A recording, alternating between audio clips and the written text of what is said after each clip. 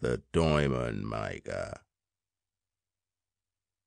Some business had detained me in Chancery Lane 9 in the evening, and thereafter, having some inkling of a headache, I was disinclined either for entertainment or further work. So much of the sky as the high cliffs of that narrow canon of traffic left visible spoke of a serene night, and I determined to make my way down to the embankment and rest my eyes and cool my head by watching the variegated lights upon the river. Beyond comparison, the night is the best time for this place. A merciful darkness hides the dirt of the waters and the lights of this transitional age. Red, glaring orange, gas yellow, and electric white are set in shadowy outlines of every possible shade between grey and deep purple. Through the arches of Waterloo Bridge 100 points of light mark the sweep of the embankment, and above its parapet rise the towers of Westminster, warm grey against the starlight. The black river goes by with only a rare ripple breaking its silence, and disturbing the reflections of the lights that swim upon its surface. "A warm night," said a voice at my side. I turned my head and saw the profile of a man who was leaning over the parapet beside me.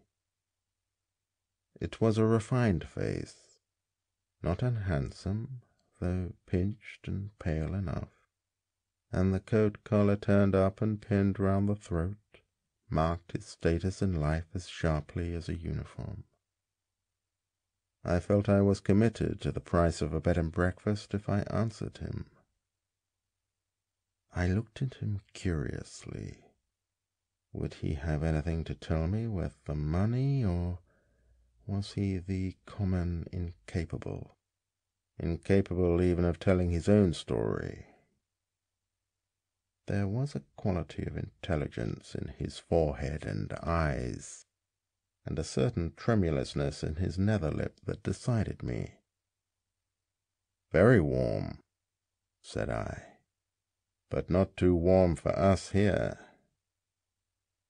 "No," he said, still looking across the water. "It is pleasant enough here, just now." "It is good," he continued after a pause, "to find anything so restful as this in London, after one has been fretting about business all day, about getting on, meeting obligations, and parrying dangers. I do not know what one would do if it were not for such pacific corners." He spoke with long pauses between the sentences. "You must know a little of the irksome labour of the world, or you would not be here. But I doubt if you can be so brain-weary and foot-sore as I am. Bah! Sometimes I doubt if the game is worth the candle. I feel inclined to throw the whole thing over. Name, wealth, and position, and take to some modest trade. But I know if I abandoned my ambition, hardly as she uses me, I should have nothing but remorse left for the rest of my days." He became silent. I looked at him in astonishment. If ever I saw a man hopelessly hard up, it was the man in front of me. He was ragged and he was dirty, unshaven and unkempt. He looked as though he had been left in a dustbin for a week. And he was talking to me of the irksome worries of a large business. I almost laughed outright. Either he was mad or playing a sorry jest on his own poverty. "If high aims and high positions," said I, "have their drawbacks of hard work and anxiety, they have their compensations: influence, the power of doing good, of assisting those weaker and poorer than ourselves, and there is even a certain gratification in display." My banter under the circumstances was in very vile taste. I spoke on the spur of the contrast of his appearance and speech. I was sorry even while I was speaking. He turned a haggard but very composed face upon me. Said he, "I forgot myself. Of course you would not understand." He measured me for a moment. "No doubt it is very absurd. You will not believe me even when I tell you, so that it is fairly safe to tell you. And it will be a comfort to tell someone. I really have a big business in hand, a very big business. But there are troubles just now. The fact is, I make diamonds." "I suppose," said I, "you are out of work just at present?" "I am sick of being disbelieved," he said impatiently, and suddenly, unbuttoning his wretched coat, he pulled out a little canvas bag that was hanging by a cord round his neck. From this he produced a brown pebble. "I wonder if you know enough to know what that is?" He handed it to me.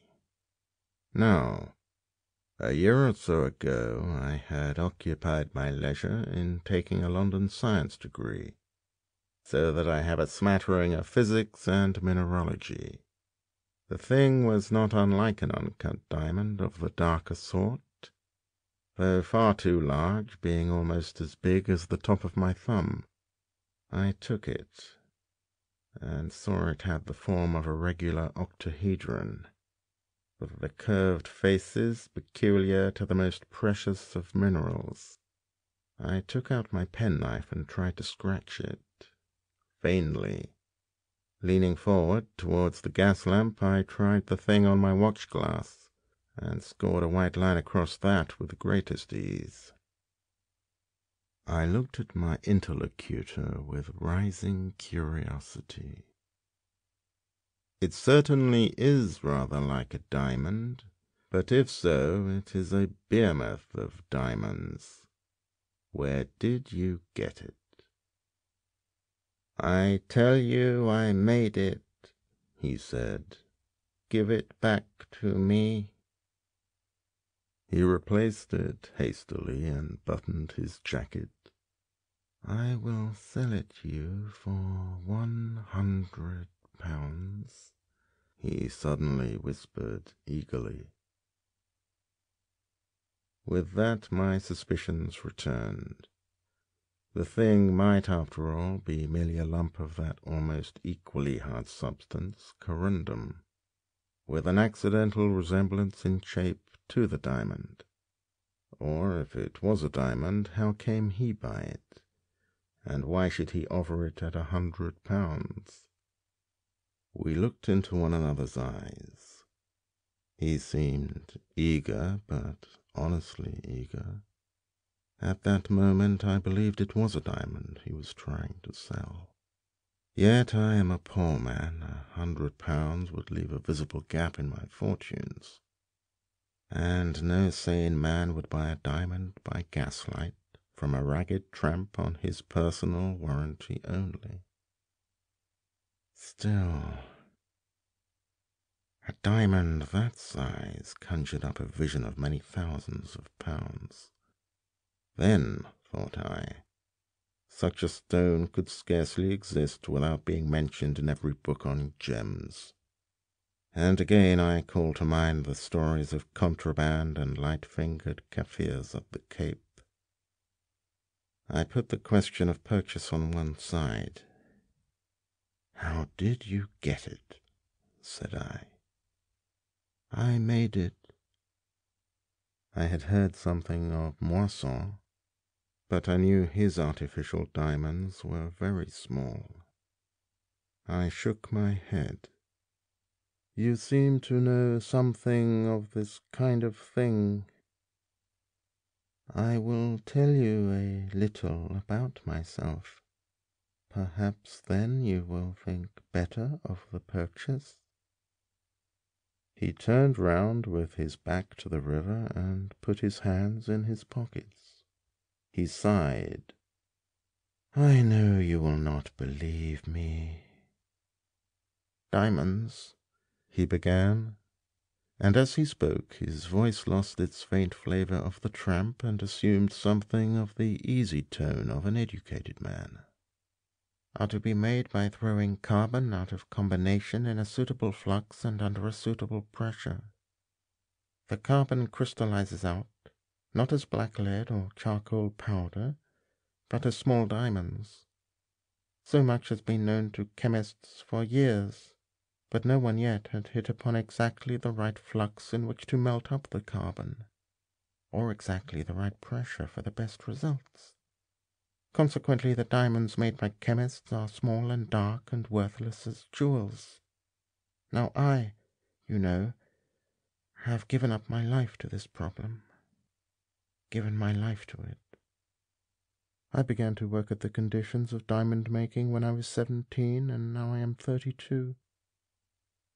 It seemed to me that it might take all the thought and energies of a man for 10 years or 20 years. But even if it did, the game was still worth the candle. Suppose one to have at last just hit the right trick before the secret got out and diamonds became as common as coal. One might realize millions. He paused and looked for my sympathy. His eyes shone hungrily. "To think," said he, "that I am on the verge of it all, and here."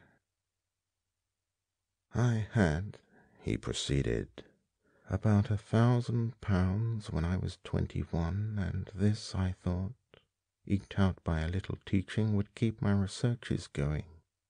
A year or two was spent in study at Berlin chiefly, and then I continued on my own account. The trouble was the secrecy. You see, if once I had let out what I was doing, other men might have been spurred on by my belief in the practicability of the idea, and I do not pretend to be such a genius as to have been sure of coming in first, in the case of a race for the discovery. And you see, it was important that if I really meant to make a pile, people should not know it was an artificial process incapable of turning out diamonds by the ton. So I had to work all alone. At first I had a little laboratory, but as my resources began to run out, I had to conduct my experiments in a wretched, unfurnished room in Kentish Town, where I slept at last on a straw mattress on the floor among all my apparatus. The money simply flowed away. I grudged myself everything except scientific appliances. I tried to keep things going by a little teaching, but I am not a very good teacher, and I have no university degree, nor very much education except in chemistry, and I found I had to give a lot of time and labor for precious little money. But I got nearer and nearer the thing. 3 years ago I settled the problem of the composition of the flux, and got near the pressure by putting this flux of mine and a certain carbon composition into a closed-up gun barrel, filling up with water, sealing tightly, and heating. He paused. "Rather risky," said I. "Yes. It burst and smashed all of my windows and a lot of my apparatus. but I got a kind of diamond powder nonetheless. Following out the problem of getting a big pressure upon the molten mixture from which the things were to crystallize, I hit upon some researches of Daubray at the Paris Laboratoire de Poudre et Salpêtre. He exploded dynamite in a tightly screwed steel cylinder, too strong to burst, and I found he could crush rocks into a muck not unlike the South African bed in which diamonds are found. It was a tremendous strain on my resources, but I got a steel cylinder made for my purpose after his pattern. I put in all my stuff and my explosives, built up a fire in my furnace, put the whole concern in, and went out for a walk. I could not help laughing at his matter-of-fact manner. Did you not think it would blow up the house? Where were the other people in the place?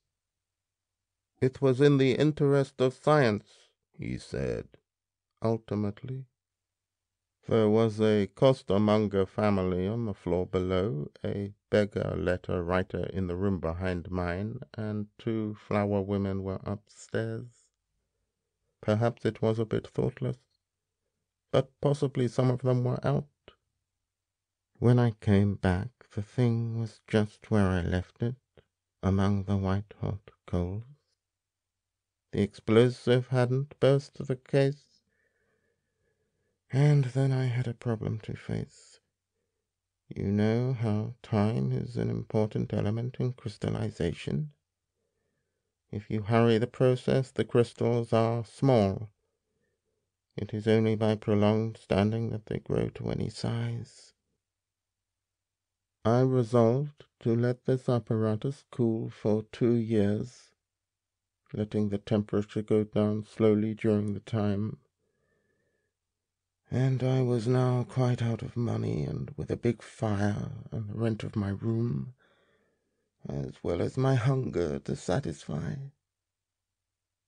I had scarcely a penny in the world.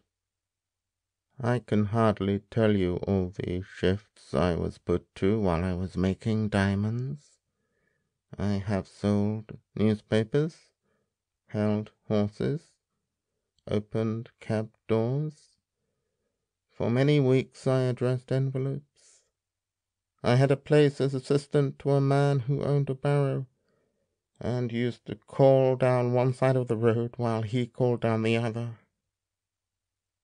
Once for a week I had absolutely nothing to do, and I begged. What a week that was. One day the fire was going out, and I had eaten nothing all day, and a little chap, taking his girl out, gave me 6pence to show off. Thank heaven for vanity. How the fish shops smelt. But I went and spent it all on coals, and had the furnace bright red again.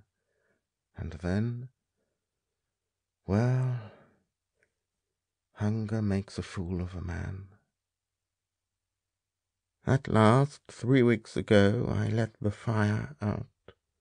I took my cylinder and unscrewed it while it was still so hot that it punished my hands, and I scraped out the crumbling lava-like mass with a chisel, and hammered it into a powder upon an iron plate. And I found 3 big diamonds, and 5 small ones. As I sat on the floor hammering, my door opened, and my neighbour, the begging letter writer, came in. He was drunk, as he usually is. "Nerkist," said he. "You're drunk," said I. "Structured scoundrel," said he. "Go to your father," said I, meaning the father of lies.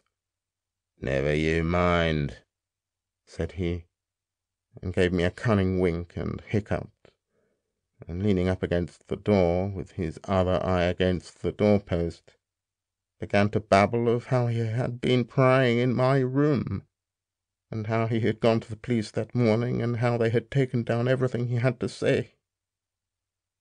"If I was a gentleman," said he. Then I suddenly realized I was in a hole. Either I should have to tell these police my little secret and get the whole thing blown upon, or be lagged as an anarchist. So I went up to my neighbour and took him by the collar and rolled him about a bit. And then I gathered up my diamonds and cleared out. The evening newspapers called my den the Kentish Town Bomb Factory. And now I cannot part with the things for love or money.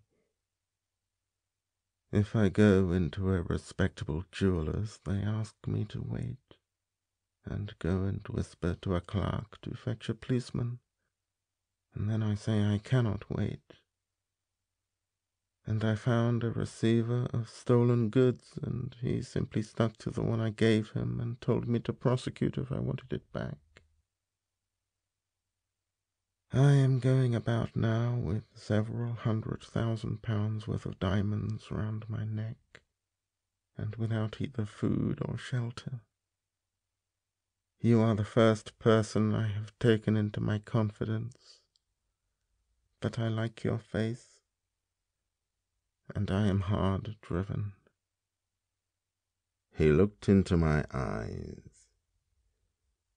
"It would be madness," said I, "for me to buy a diamond under the circumstances. Besides, I do not carry hundreds of pounds about in my pocket. Yet I more than half believe your story. I will, if you like, do this. Come to my office tomorrow." "You think I am a thief," said he keenly. "You will tell the police. I am not coming into a trap." "Somehow I am assured you are no thief. Here is my card. Take that anyhow. You need not come to any appointment. Come when you will." He took the card, and an earnest of my good will. "Think better of it and come," said I. He shook his head doubtfully. "I will pay back your half-crown with interest some day. Such interest as will amaze you," said he. "Anyhow, you will keep the secret? Don't follow me." He crossed the road and went into the darkness towards the little steps under the archway leading into Essex Street, and I let him go, and that was the last I ever saw of him. Afterwards I had 2 letters from him asking me to send banknotes, not cheques, to certain addresses. I weighed the matter over and took what I conceived to be the wisest choice. Once he called upon me when I was out. My urchin described him as a very thin, dirty, and ragged man, with a dreadful cough. He left no message. That was the finish of him, so far as my story goes. I wonder sometimes what has become of him. Was he an ingenious monomaniac, or a fraudulent dealer in pebbles? Or has he really made diamonds, as he asserted? The latter is just sufficiently credible to make me think at times that I may have missed the most brilliant opportunity of my life. He may, of course, be dead, and his diamonds carelessly thrown aside. One, I repeat, was almost as big as my thumb. Or he may still be wandering about, trying to sell the things. It is just possible he may yet emerge upon society, and, passing athwart my heavens in the serene altitude sacred to the wealthy and the well-advertised, reproach me silently for my want of enterprise. I sometimes think I might at least have risked £5. End of recording.